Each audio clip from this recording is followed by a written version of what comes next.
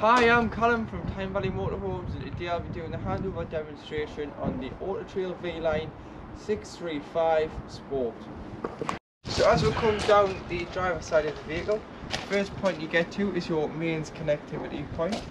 So to hook the vehicle up, what you need to do is get your hook up lead, lift the collar and slide on there. Then next, always hook the vehicle up first and then the point, and then when you're unhooking, hook the vehicle up, take the point, then the vehicle, as we wouldn't want you walking on the live lead. Next to it you've got your wheel external shower, so it is just a cold water feed only, and you'll be able to push the end and pull the stop off. Then you get your shower hose with your external shower trigger gun on, and as long as the pump's on you'll be able to operate your external shower. This is your toilet cassette, so this opens with the round-headed key. And you'll be able to, as long as the blade's close to the inside of the toilet, you'll be able to lift the handle and slide out like so. You've got a handle there to drag the cassette round the site when it's full and heavy. And at empty, you take your brake cap off, go to your waste disposal point, which is normally behind or beside your toilet block. Press the button, tip it out. Once you've tipped it out, you put some water in, give it a rinse it out, and then you can use your cap as a measuring stick and a cap full of liquid into here, and then it's good to go back into the vehicle. Or the other option is using the tablets, and you put a pint of fresh water back in the cassette and drop the tablet down the toilet. You've got your boiler vent there, which is your exhaust when it's on, as it is there. And then you do have your freshwater drain, so this is any, if you want to drain your fresh water, you may have taken on any contaminated water, or you want to winterise the vehicle, you'd open your fresh. And you've got your waste, so anything you've put down a plug hole goes into the waste. And again, you drive over a grid with these two and drop the water out on the way out of the site. But your two fridge vents, they've got the covers on there, the winter covers. And as we walk on the back, you've got your high level brake light and bullet style reverse camera in the corner there. And as this is a Sport, it's got the tailgate,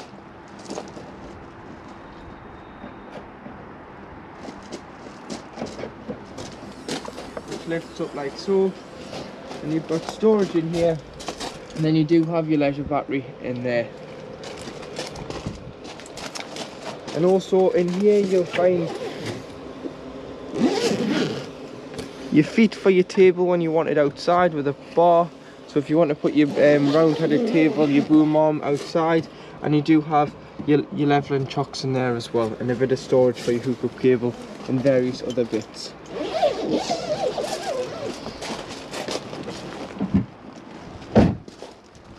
Coming down to the passenger side of the vehicle, you've got your LPG tank, so all V-lines are fitted with a LPG underslung 25 litre tank, and you'd go to your local LPG centre, get the LPG filler, put the filler in, turn the front of the filler and pull the trigger on. It looks like a gun, so just pull the trigger on the gun and then press the button on the fuel filling station, and it'll fill until simply it won't fill anymore, and that's when you know it's full. And it normally takes about £15 to fill one of these, so it's not a lot. And then in here you do have your freshwater intake, so you put a hose pipe in there, fill it until it either overflows or until you're happy you've got enough water on board.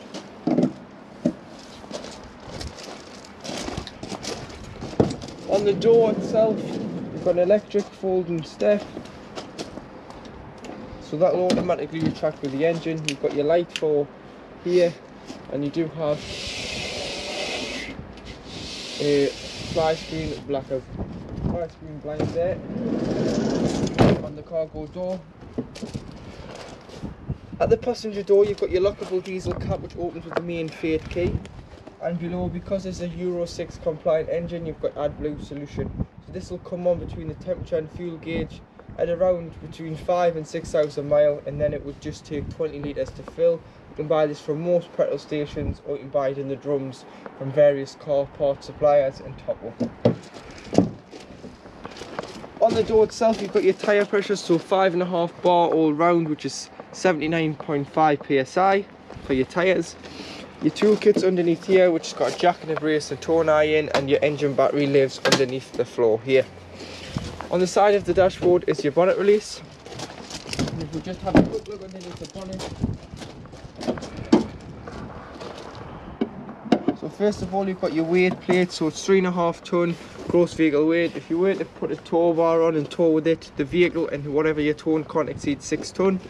You've got your Grigio aluminium paint colour code there, so if you ever need paint for the vehicle, there's a paint code. Got your oil filler and dipstick, brake fluid. This lifts off and gives access to your coolant and your power steering fluid, but the main one you're going to need is in the corner, which is your screen wash. If you ever needed to jump start the vehicle, you'd earth off this centre here, which is your black lead, and if you just put the key in here and open this cover here, you'd put your red positive lead onto this contact here. And above the TV, so you get your solar panel selector. So this is your regulator charger, and you've got a selector here. So you've got at the top is to the vehicle battery, off's in the middle, and down is to the leisure battery. So you can isolate a battery and choose which battery you want to send the charge to from the solar panel. And this customer's also opted a My Wi-Fi system 4G. So you turn on here, press and hold to turn on.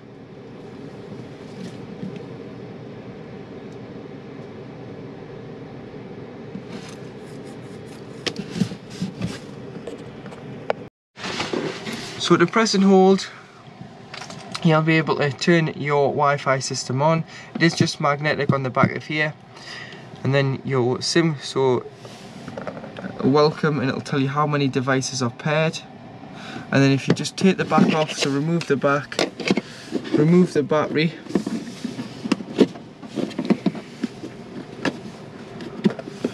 So if you just lift the battery out there, your SIM card can go in the back.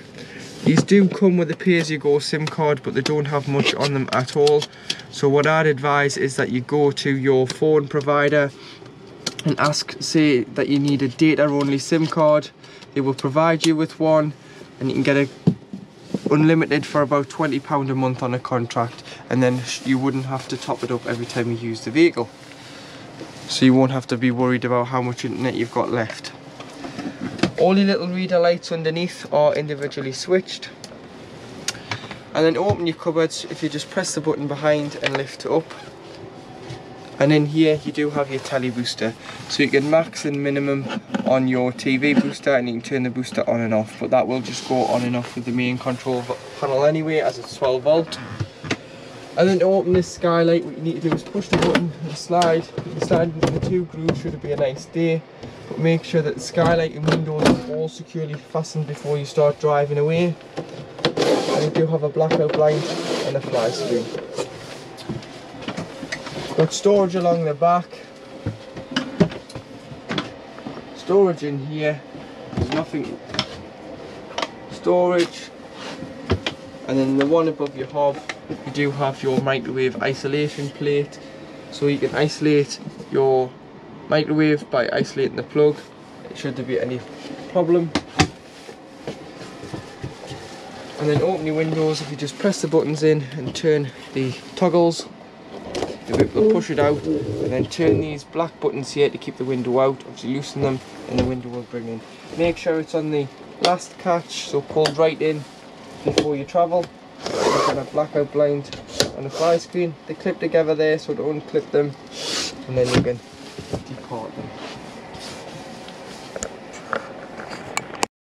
And underneath your bench seat behind your fridge, on the driver's side, you've got your EC176 power supply unit. So you've got your black system shutdown button for in the winter to stop any power drain, and you've got your heater and charger on 240, which then the heater is controlled from above the door. You've got all your 12 volt blade fuses, which are all listed here, so I would carry some spares. They're just standard blade fuses. And then you've got your RCD trip testers and your MCBs. You've got your build number here, which is your unique number to your vehicle, so should you ever need parts, quote that number. This is your main leisure battery. Obviously this customer has had a second leisure battery put in his garage area. So you've got a 20 amp fuse there.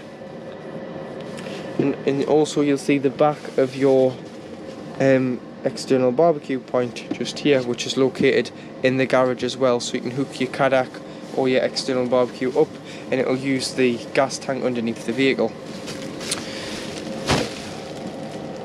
And now to make the beds, you'd slide them out, so you'd slide both out. But you'll notice in here, underneath this one, you've got two bars.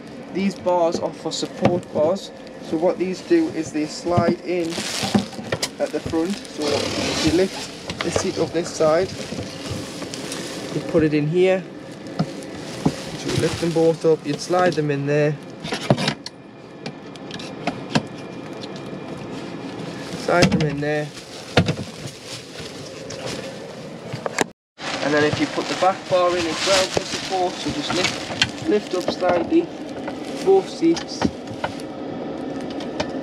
slide it in, and then what you do is you pull this one in and that one in the middle.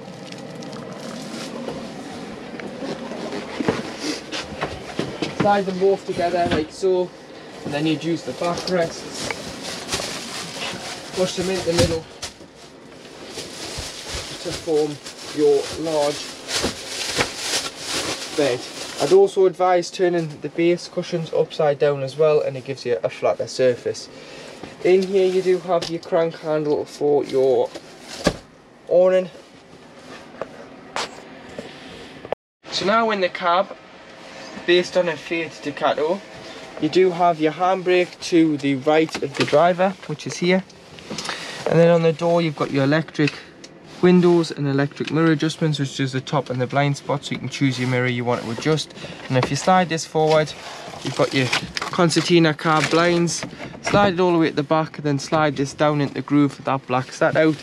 And then on the windscreen, if you just slide this one up, you have your windscreen blackout blind. And you've got the same on the passenger window. And then down here you've got your headlight adjustment and your rear fogs. This turns your start stop off should you not want it, as on the manuals as soon as you take it out of gear and release the clutch at a set of traffic lights it'll turn off. In the autos, if you just put your foot on the brake. But the start stop will only work should it have sufficient charge in the battery. You've got your gas level indicator here. When the engine's running, that'll show you how much is in the tank. You've got your wipers with your trip computer on the end, which goes through the middle, miles per gallon, range, travelling times, distance travelled and so on. Hands free, this scrolls through your tracks, so either your media, your phone, contacts and your radio channels. You've got your volume and mute, lights and indicators, cruise control at the top, off, and speed limiter. And then should you have to brake, you can reset your cruise control to what you had it set at, so you'd get the speed and then push it up to set. This has got the 9-speed automatic gearbox, which is an option, as it normally comes standard as a manual. So you've got park, reverse, neutral and drive. And then if you go to the left, you can put it into manual mode.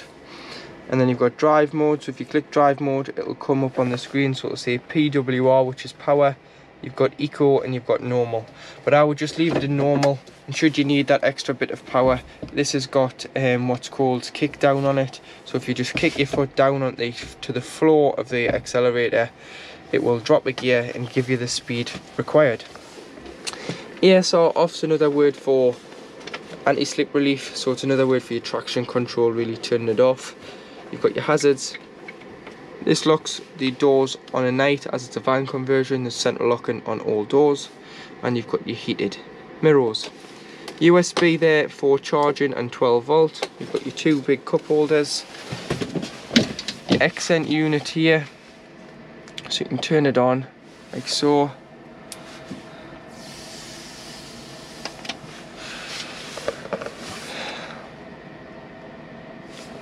And then once your navigation card's in at the top, your navigation will work. You've got your radio, so it's DAB, so you go to your list, and obviously you've got national, Tyne and Wear, which is our regional station, as we're in Newcastle upon Tyne. your national channels and your BBC national DAB, so you can choose, and then you can obviously preset them into here. If not, you can use FM and AM radio on the standard radio.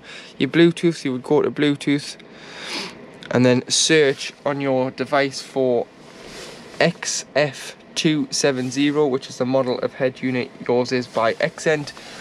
Click pair, press pair on the head unit, press pair on your phone. It will then ask you if you want to sync your contacts, press allow, and then it would sync all your contacts into your phone. And then you do have USBs in the top glove box here, so you can connect your media, so it doesn't take a CD, but you can connect a USB or a phone. That's when USB, iPod and Android link will work. You do have your camera, however. If I start the engine, that's just your step going in.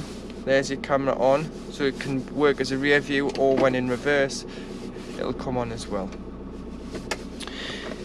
Temperature on the outside ring, fan speed on the in must be on at least 1 or more for the aircon to work. And then you do have your distribution, so where you want to send the air to, and either bringing fresh air in or recirculating air within the vehicle. To turn the seats, you've got 2 levers here, so you just turn it out and then turn the seat round. Should it get stuck on the door, you would just readjust your driving position by pulling the seat forward, and then you can spin it into the rear of the motorhome. That now brings us on to the end of the handover on the Autotrail vline 635 Sport, which is a 2021 model. Should you have any questions, feel free to contact Tyne Valley Motorhomes on 01207 272 777, or email our sales team at sales@tynevalleymotorhomes.co.uk. Thanks for watching the video.